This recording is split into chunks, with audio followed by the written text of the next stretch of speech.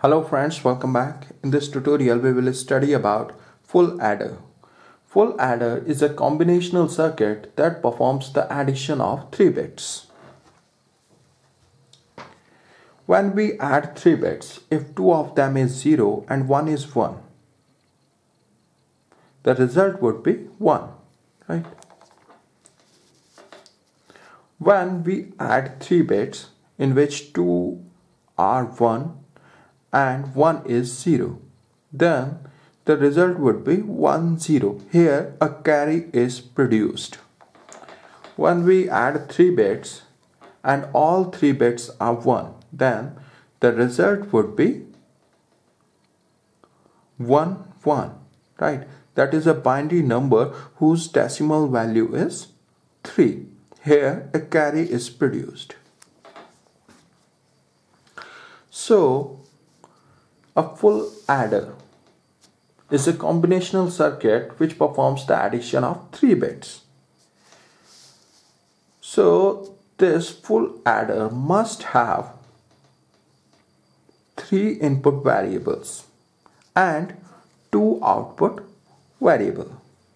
Here we have 3 input variables x, y and z, right? X and y represents the bits to be added and z represents the carry from the previous lower significant position. Output variables are s and c. S is the symbol for sum and c is the symbol for carry. Now see, when we perform addition in decimal number system, look at here. Here we have to add 38 with 47. So first of all we will add 8 and 7. The result would be 15, right? So least significant digit is 5 and 1 would be the carry, right? Now here we have to add 3 digits. 1 is the carry, second is the 3 and third is the 4, right? So the result would be 1 plus 3 plus 4, that is 8. So in full adder, 2 input variables represents the bits to be added and third one, that is z, it represents the carry from the previous lower significant position. Now this is the truth table which represents the relationship between input variables and output variables. X, Y and Z are the input variables. C and S are the output variables. C is the symbol for carry, S is the symbol for sum. S represents the least significant bit of the sum of X, Y and Z. C represents the carry produced. When all these 3 bits x, y and z are 0, right, then their sum will also be 0. So the value of s will be 0 and c will also be 0. When one bit is 1 and other 2 bits are 0, right, then the value of sum would be 1. So the value of s would be 1 and the value of c would be 0 because here no carry will be produced. When 1 bit is 0 and 2 bits are 1, then their sum would be 1 0, right? Now in this case a carry has been produced, so the value of c would be 1, right? And the value of s, which represents the least significant bit of the sum of x and y and z, would be 0.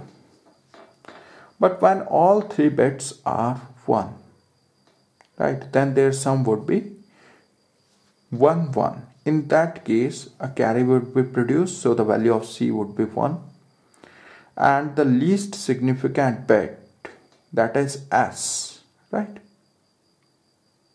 least significant bit s, right, of the sum of x and y and z will also be 1. Now we have to define the Boolean functions for these two output variables. Now first of all, we will obtain a Boolean function for output variable s. So first of all, we will check for what values of x, y and z the value of s is 1.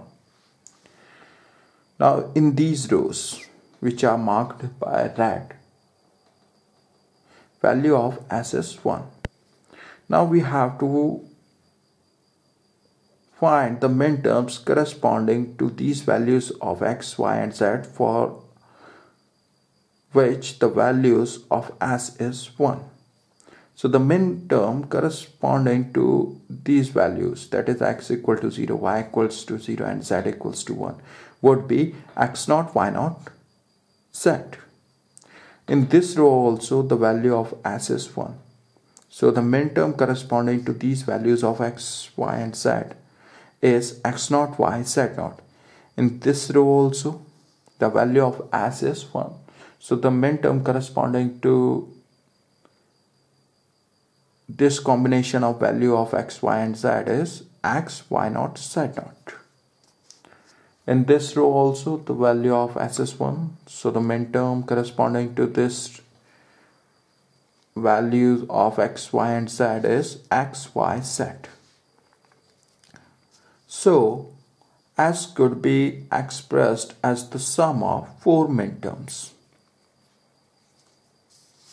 That is x0, y0, z, x0, y, z0, x, y0, z0 plus x, y, z. Right.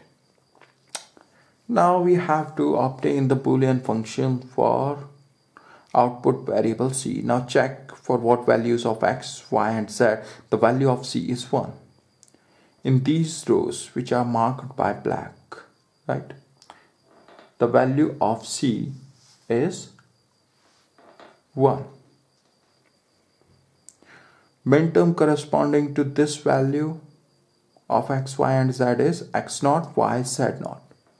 Minterm corresponding to this value of x, y and z is x, y0, z.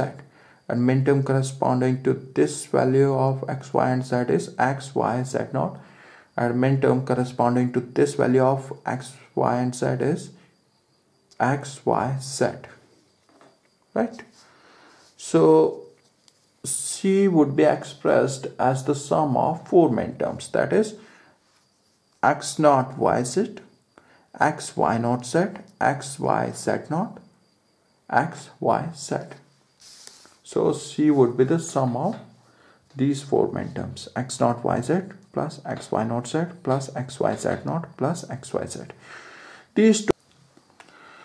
Now look at these two terms. These two differ by only one variable, that is z. Here z appears in its complement form and here z appears in its normal form. So the sum of these two minterms would be xy, right, and ended with z0 plus z. We know that z0 plus z equals to 1. So it would become xy, right? And in these two terms, x0, yz plus x, y0, z, here we have taken common z. So what would left inside in the bracket? X0, y plus x, y0. It is an exclusive OR function. That is, x is XORed with y. X XOR y.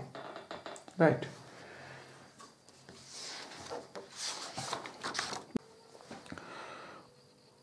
We know that x XOR y equals to x0 y plus x y0.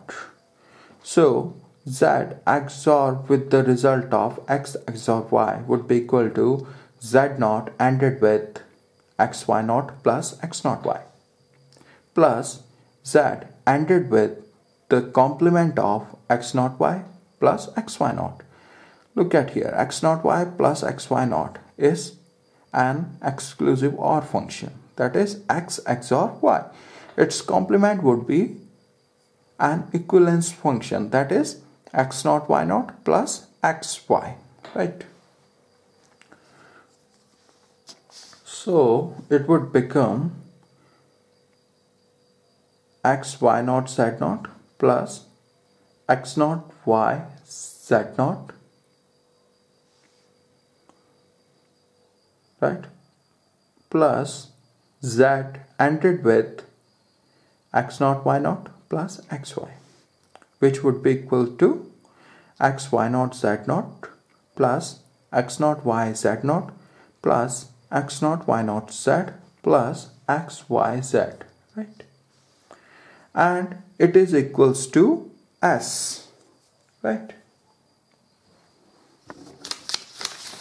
Look at here what the s is.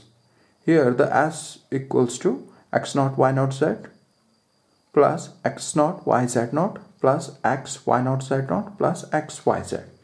So the s is equals to z XORed with the result of x XOR y. And what the c is? C is equals to z ANDed with x naught y plus xy naught plus xy, right. So now we have to draw the logic diagram for full adder.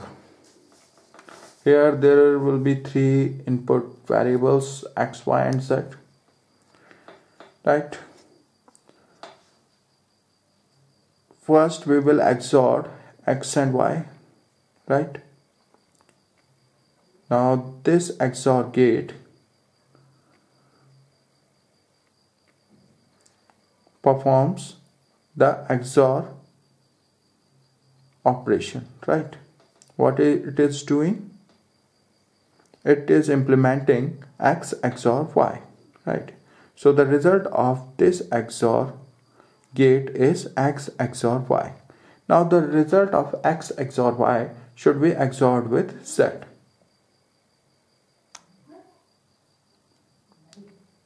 Now the output of this gate is connected to the input of this XOR gate, and second input of this XOR gate is z. So here z is XORed with the result of x XOR y. Now look at here, c equals to z ANDed with x naught y plus xy naught. Now here it is an XOR function, that is x XOR y. So here the output of this gate, right, this XOR gate is x naught y plus xy naught. It is ANDed with z, right. Now in C this term is ORed with x and y. Now this is the AND gate. Output of this AND gate is x and y, right. Now the output of this AND gate and output of this AND gate are connected to the input of this OR gate, whose output is C, right. Output of this XOR gate is S and output of this OR gate is C. Thank you very much.